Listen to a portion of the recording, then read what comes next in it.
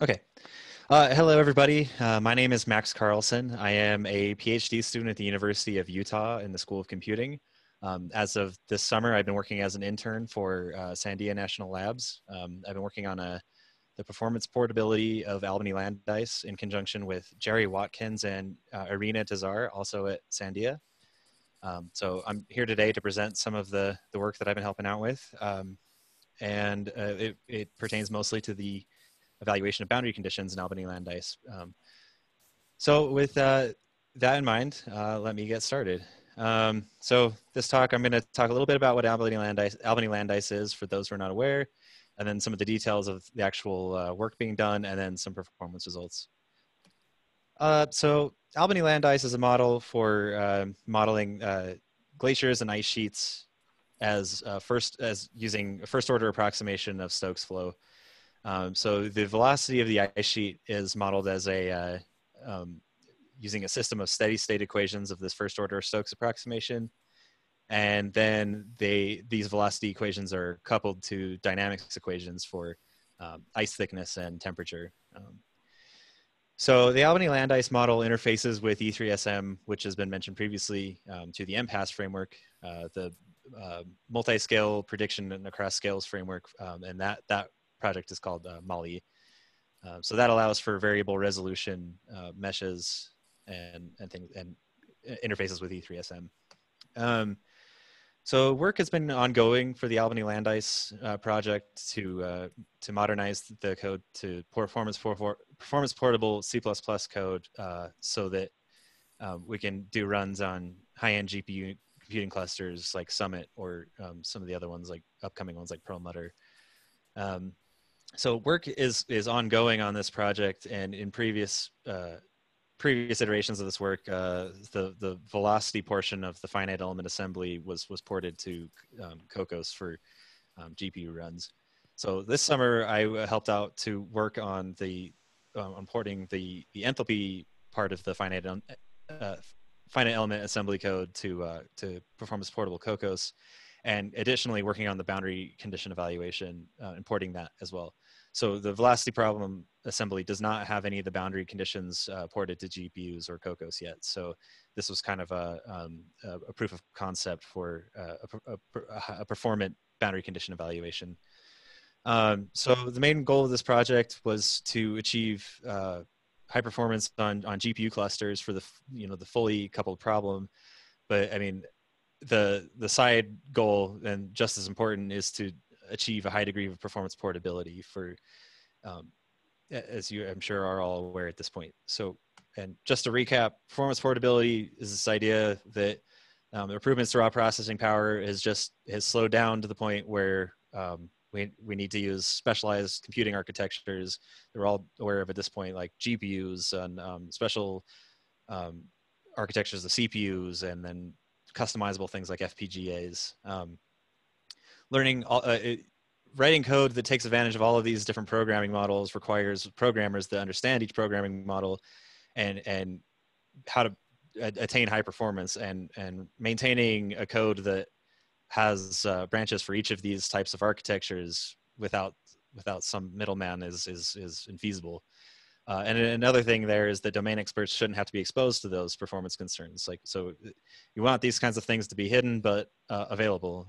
And there are obviously some frameworks that exist for handling this performance portability. So some of them are like Intel One API and HipSickle and Raja, and as mentioned previously, Cocos, which is what I'll be talking about today. Cocos is a performance portability framework that has been developed by Sandia.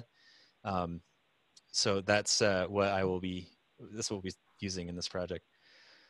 So since this work is largely about attaining high performance on GPUs, I just kind of wanted to recap some ideas from that might be important to know for understanding performance. Specifically, GPUs have their own memory space that so data has to be moving back and forth. Data has to be moved back and forth between the host and the device, which is expensive and needs to be minimized as much as possible. and that's like the first level of the memory hierarchy. Then once we have memory on the, or once data is on the device and global memory, it has to be moved into shared memory or local thread memory. So we want to minimize all of these data movements as much as possible because they tend to be very expensive on the GPU. And not only do we want to minimize the amount of data movement, but we want to maximize the amount of throughput that is being utilized during operation. So thread blocks are designed to load data from global memory in contiguous blocks. This type of access is known as what's known as coalesced versus like random access, which is inefficient on GPUs.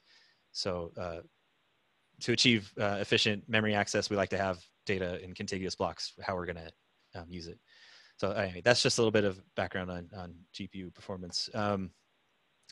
So let's talk about the actual work that we did this summer and are continuing to do. All right, so Albany is Sandia's is a library that was developed by at Sandia National Laboratories. That's an object-oriented parallel C++ code for discretizing and solving PDEs. It uses the finite element method on unstructured grids, and it's tightly coupled with another with another library called Trilinos that is actually a collection of libraries, and some of them are used in Albany for Albany Land Ice. So the general pipeline kind of looks like Albany uses finite elements to construct a system, and then it hands it off to Trilinos that does the actual solve phase. So the pipeline can be seen in the diagram in the bottom right, where we have these yellow circles that correspond to distributed memory operations, where data is moved to proper MPI ranks, and then once they're there, we have the blue rectangles, which are like the shared memory operations. The gather and scatter categories here are largely already ported to Cocos. So the work that I did was focused mainly on the interpolate and evaluate categories. So each of these blue rectangles also has a corresponding directed acyclic graph that is managed by a Trilinos package called Phalanx. And each of the nodes in that graph is what we refer to as an evaluator. So each evaluator does things like interpolating values from cell centers to quadrature points or something like that, and then evaluate handles evaluators that are like related to the physics of the problem, the actual finite element assembly. So that's kind of the overall pipeline here. So the evaluators kind of come in two flavors in interpolate and evaluate. There's volume evaluators, which are those that are just they're updating some value for every cell in a mesh, and then potentially over every quadrature point, or et cetera. And then there are those that are specifically related to boundary conditions, and they have a little bit different structure. So this work can kind of be separated into a volume refactor and then a boundary condition refactor. So first, I just want to briefly mention the volume refactor. It was relatively straightforward, since the volume refactors are basically, so here's just a very, very simple example of one of the volume evaluators that is just a loop over all the cells, and then a loop over all the quadrature points, and then an update of this dissipation for each point. So the one commonality between all the volume evaluators is that they have this outer loop over all of the cells, which corresponds to the vast majority of the work. So the volume refactor, we parallelize along the number of cells using a Cocos parallel for, and then we create this operator that we pass into the parallel for. And the benefit of this is it's very readable. It looks almost exactly the same as the original implementation, but just moved into this other operator. Using just a simple parallelization strategy like this, we can get a lot of this improved performance dramatically. There's still things we can do to optimize here, but it got us most of the way there. So that's what we have here. And then so the volume evaluators are almost completely data parallel, so we can just do this without having to worry too much about that's the volume refactor. It's pretty straightforward. So then the boundary conditions are a lot more involved, because the way that boundary conditions are represented by Albany is not exactly ready for wasn't exactly ready for a Cocos or GPU implementation. So the reason for this is so boundary data. So boundary maps were represented as originally represented as an array of structures. So in this diagram, it's the upper part of the diagram where each entry of the array was a structure that had all sorts of indexing information, like side index and a global local indices, things like that. This was not great for GPU access because every evaluator didn't necessarily need all of the information within a single element of this array. So we replaced this with a structure of Cocos views that were accessible to the device, but then also separated into contiguous Cocos views for each of the fields within the structures. This was beneficial because each GPU evaluator doesn't necessarily, or each evaluator on the GPU doesn't necessarily need every field. So whatever fields are being accessed can be accessed in a contiguous block in a coalesced fashion without touching anything that isn't necessary. So that was the first step in achieving efficient loads for these evaluators. The downside of this, so this was nice. So being able to access the boundary maps in a coalesced fashion was a good first step. The problem is that the fields themselves that corresponded to boundary conditions were laid out the same way as the volume fields.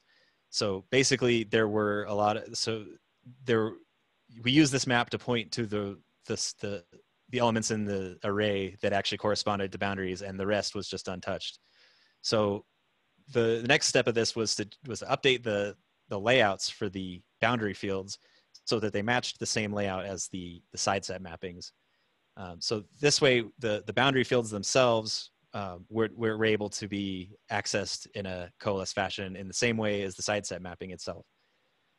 So this is nice. So now all of the loads can be done in a coalesced fashion.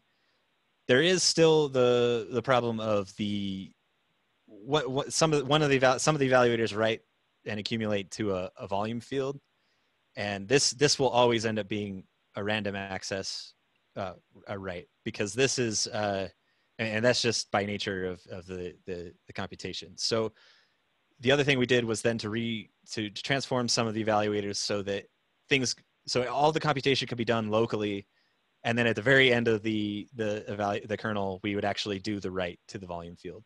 So this reduced the number of writes in this to the volume field, and so it was unavoidable to do these writes, but this minimized the amount of them that we had to do, and it did it once the computation was done.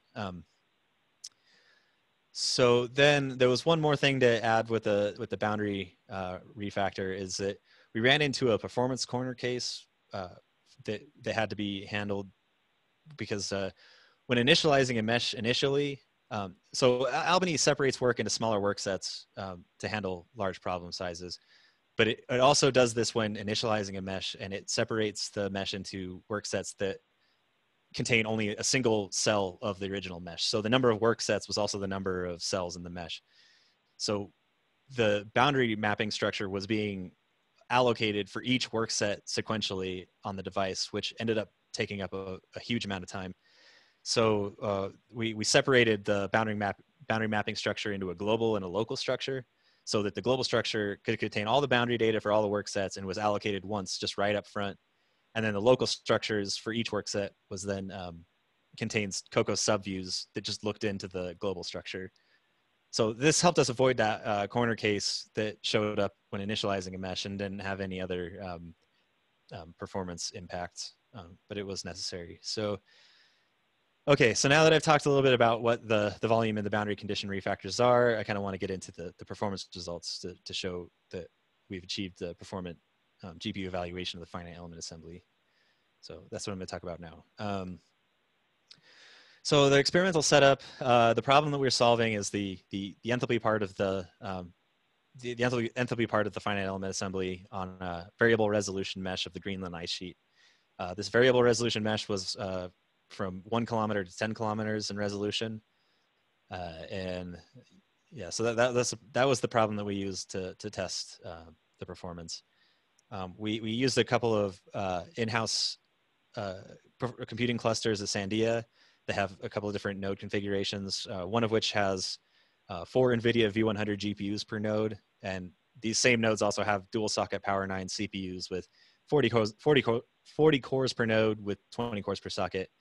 And then another cluster with dual socket Haswell CPUs with 32 cores per node or 16 cores per socket. And then another cluster with single socket Knights Landing CPUs with 64 cores per node. So these were the node configurations that we used. And then we also had 3 different branches of code that we wanted to profile. The first is the original code before we did any refactoring, although before I did any refactoring, there was also some work had already been done to refactor something like the interpolation evaluators. So there was the original code, and then the volume refactor that I worked on, and then the full volume plus boundary conditions branch. So each of these branches was built using a different Cocos backend, depending on what architecture we were running on. That could either be CUDA, OpenMP, or Serial, where there's just no parallelism at all. So all of these cases will be explained on in the performance results. So the first thing we wanted to see was that is the CUDA are these CUDA refactors actually giving bringing us into a good performance range. So the first thing was to check against the original CUDA build, which had a really bad runtime, mostly because it was not really running on the GPU for the most part. So there was this issue of moving data back and forth, but then also not having as many ranks as or MPI ranks as a serial run would actually have. So the speed up there is a little bit misleading. But when we compare it against some of the other architectures and backends, we do see some pretty good speed ups. Like, so comparing against an MPI only serial run on the Power 9 CPUs, we saw like a 4.4x speed up or 6x speed up once we added the boundary conditions in. So yeah, so we also wanted to test how things worked on other architectures. So we took a look at some Knights Landing CPUs to see what happened there using OpenMP and serial backends. We also saw some speed up here with 1.4x with the volume and then 1.6 over the serial build. The boundary condition branch didn't really show any speed up for the OpenMP Knights Landing runs because all of that was really just specific to GPUs. And so the fact that the volume branch got this kind of speed up was kind of an added bonus, just because we were using Cocos to handle the performance portability aspects of things. So this was just some rough speed up calculations here, and then we did a strong scaling test to determine what things look like. So the strong scaling for the GPUs is looking great, except for once you hit 16 nodes, it starts to taper off a little bit. And this is when you get to the point where the amount of data on each GPU is starting to get a little thin compared to, it's just a little thin. So it's like the saturation of each GPU is not quite there. So we're getting into latency bound issues. The overall speed up over like the Haswell OpenMP build is only about 2.4x, which is a little less than we would expect. So we kind of looked into this to see what was going on, and we did a timing breakdown in categories to see what was taking the time. So we found out that there were these groups of evaluators called save state evaluators and load state evaluators that were taking up a huge percentage of the overall finite assembly time. So these evaluators are only to kind of change the format of the fields to be ready for input and output. They can't really be ported to the GPU, and they're not getting any sort of GPU acceleration, and so they're really slow and they're potentially unnecessary. We're looking into solutions to get around needing the save and load states. So once we have that, we think that the performance should be more. The performance speed up over Haswell OpenMP should look a lot more like what we're expecting, and the reason for that is that while this save state and load state happens on CPU or GPUs, it has a really dramatic performance impact on GPUs. So we think that once these can be eliminated from the overall runtime, that we'll start to see things that are more like what you'd expect. So yeah, that's yeah, that's what you can see there. So the load state, if we remove that as well, then the overall runtime will be dominated by the evaluate and interpolate, and a little bit because of the compute basis functions. But so that's more what we would be expecting. So with that in mind, then we wanted to do some kernel by kernel profiling to see how we're doing with the volume and the boundary condition kernels to see if we're where we expect and what can be improved. So here's some of the results from that using the NVIDIA's profiler. So the experimental setup here is that we use 2 nodes, so a total of 8 GPUs on the Greenland ice sheet mesh.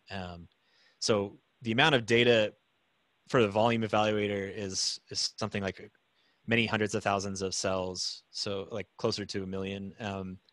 So we're at the point where each GPU is getting a lot of data fed through it. So this is like an example of what we would want. So it's kind of more of a bandwidth bound case. So we're seeing really high device memory read and write throughputs, and then the load and store efficiencies are perfect in all cases. The achieved occupancy is a little bit variable. We could probably improve this for temperature and enthalpy residual by limiting the number of registers per kernel, but it probably doesn't have as dramatic of impact. So the write throughput for the enthalpy residual is a little bit low, so that's something that we could also maybe take a look at, see what's going on. So these kernels do eventually, the throughputs drop a bit as you reduce the amount of data per node. But it's not quite as dramatic as for the boundary conditions. So for the boundary condition evaluators, here are some of the results for the 2 node case. We're actually still seeing pretty high throughput. So in this case, there's maybe like 80,000 cells that are being operated on. So it's enough to get decent throughputs for these evaluators, but it doesn't take very much to reduce that number to a point where we're not saturating the GPUs. So at 4 nodes and 8 nodes, this drops off a bit.